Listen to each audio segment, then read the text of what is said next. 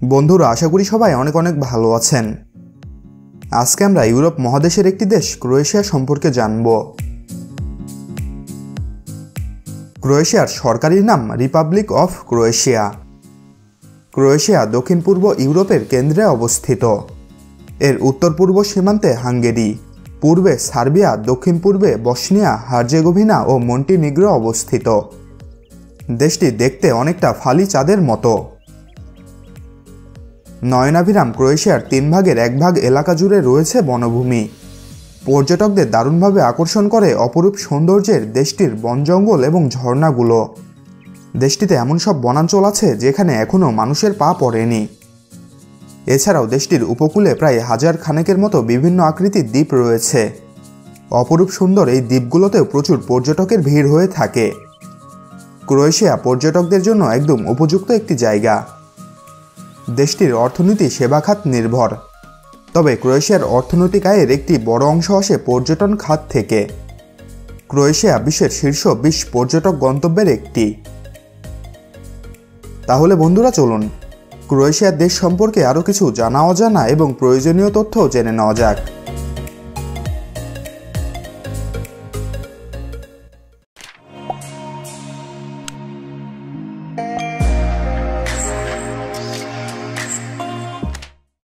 Croatia 1991 সালে স্বাধীনতা পায়।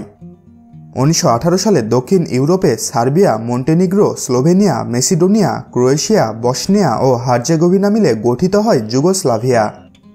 দেশটি গঠনের 24 বছর পর নাৎসি জার্মানি যুগোস্লাভিয়ায় হামলা চালায়, নিজেদের দখলও কায়েম করে। পরবর্তীতে মার্শাল টিটোর নেতৃত্বে সমাজতান্ত্রিক ব্যবস্থার প্রতি ঝুঁকে যায় যুগোস্লাভিয়া। মার্শাল টিটোর নেতৃত্বে বিদেশি আগ্রাসনকারীদের প্রতিরোধ করে দেশবাসী। পরবর্তীতে সোভিয়েত ইউনিয়ন আর যুগোস্লাভিয়ার যৌথ বাহিনী সারা দেশকে শত্রুমুক্ত করে।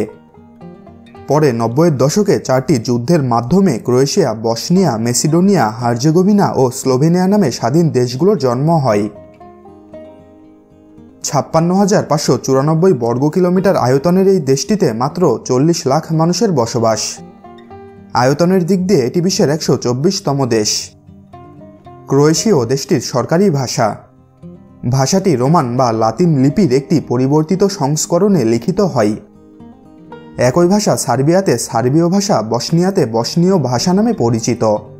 এদের মধ্যে খুব একটা পার্থক্য নেই। ক্রোয়েশিয়ার স্বল্প প্রচলিত ভাষাগুলোর মধ্যে রয়েছে ইতালীয়, হাঙ্গেরীয় এবং আলবেনীয় ভাষা, তবে এগুলো সরকারি কাজে ব্যবহার করা হয় না। ক্রোয়েশিয়ায় খ্রিস্টান জনসংখ্যা সর্বাধিক, যা দেশটির মোট জনসংখ্যার 86%। এছাড়াও দেশটিতে ইসলাম কোনো ধর্ম পালন করে না এমন মানুষসহ বিভিন্ন সম্প্রদায়ের মানুষ বসবাস করে। জাগ্রেব ক্রোয়েশিয়ার রাজধানী ও প্রধান শহর। একই সাথে এটি ক্রোয়েশিয়ার বৃহত্তম শহরও বটে। শহরটি দেশের দক্ষিণ পশ্চিম কোণে সাভা নদী বরাবর অবস্থিত।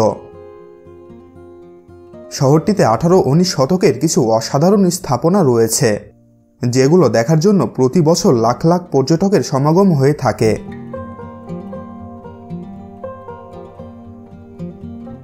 দেশটির জলবায়ু মহাসাগরীয় বা আর্দ্র মহাদেশীয় জলবায়ু অঞ্চলের সীমার কাছাকাছি। এখানে 4টি পৃথক ঋতু আছে। দেশটিতে শীতকালীন গড় তাপমাত্রা -0.5 ডিগ্রি সেলসিয়াস এবং গ্রীষ্মে গড় তাপমাত্রা হল 22 ডিগ্রি সেলসিয়াস। ক্রোয়েশিয়ার রাজনীতি একটি সংসদীয় প্রতিনিধিত্বমূলক গণতান্ত্রিক প্রজাতন্ত্র কাঠামোতে পরিচালিত হয়।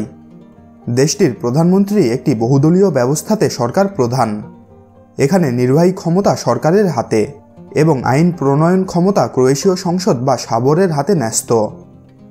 ক্রোয়েশিয়ার বর্তমান সংবিধান 1990 সালের 22শে ডিসেম্বর গৃহীত হয়। বল স্পটের ডালমাশিয়ান কুকুর দেখেছেন?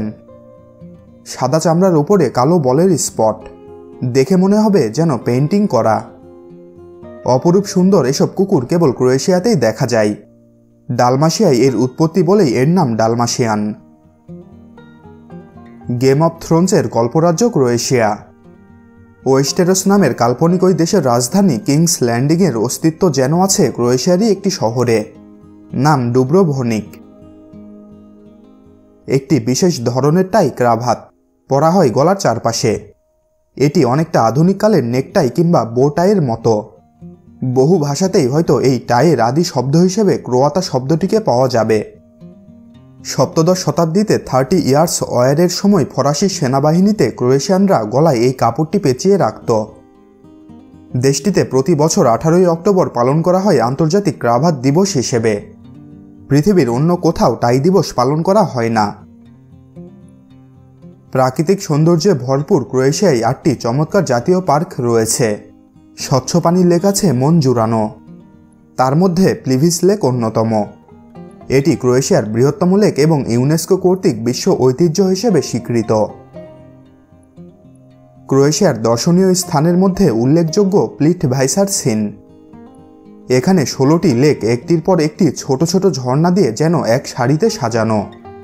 দেখে মনে হবে কাজটি প্রযুক্তির সাহায্য নিয়ে করা হয়েছে, কিন্তু তা পুরোপুরি প্রাকৃতিক অপরূপ সৌন্দর্যের একটি স্থান। এখানে গিয়ে নৌকায় করে ঘুরতেও পারেন ভ্রমণ পিপাসুরা। ক্রোয়েশিয়ার সবচেয়ে জনপ্রিয় খেলা ফুটবল।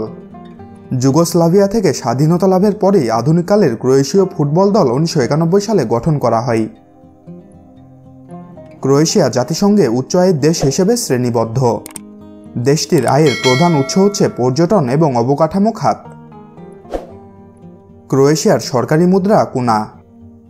এক ক্রোয়েশিয়ান কুনা সমান বাংলাদেশি 12.50 টাকা এবং 10.48 ভারতীয় রুপি। দেশটির মোট জিডিপি প্রায় 61.58 বিলিয়ন মার্কিন ডলার এবং মাথাপিছু আয় প্রায় 15,137 মার্কিন ডলার। ক্রোয়েশিয়ার ডায়ালিং কোড হচ্ছে +385।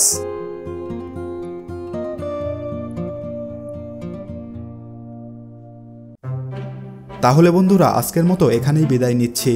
নিয়মিত চ্যানেলটির আপডেট পেতে চ্যানেলটি সাবস্ক্রাইব করে রাখুন।